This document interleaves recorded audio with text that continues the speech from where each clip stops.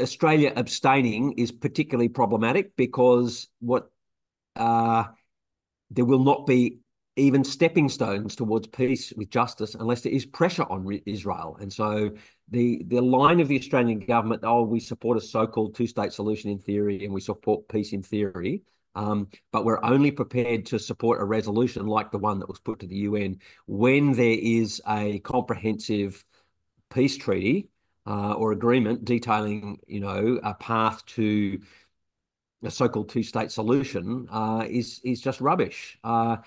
Israel is not going to concede anything. It's not going to make any concessions without pressure. And the Australian government position was all about not putting pressure on Israel and in practice letting Israel continue to do what it's doing. And that is the essential position of the Australian government. It's crocodile tears and hand-wringing out one side of its face, but in practice continuing to give fundamental strategic support to Israel. And I think probably the most demonstrative example of that was continuing with the $917 million deal with Elbit Systems, pumping nearly $1 billion of Australian taxpayers' money into the Israeli industrial military complex. Only weeks after the ICJ has told Israel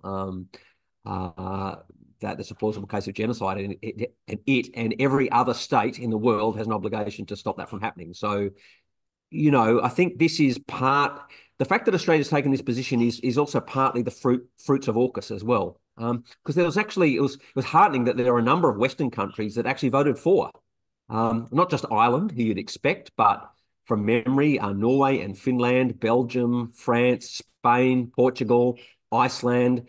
So it wasn't just the global south that voted in favour of it. There was quite a number of countries, and Japan as well, which is quite close to Australia and the United States. So quite a number of the public pressure that this horrendous thing has to stop is starting to tell, and Israel is more isolated than ever before. So it's very unfortunate that the so-called, what I would call the Anglo-imperialist countries, or the sort of Five Eyes countries like Canada, Britain, Australia, not New Zealand, but Canada, Britain, and Australia, abstained, while, of course, the United States voted against. So signalling that they're still not prepared to put that pressure on the US or Israel itself. So there's no question that the Australian government has failed. Not that this by itself would be a decisive thing, but nonetheless, the Australian government has failed the Palestinian people. It's failed international law, and it's failed peace and justice in the world at this important turning point.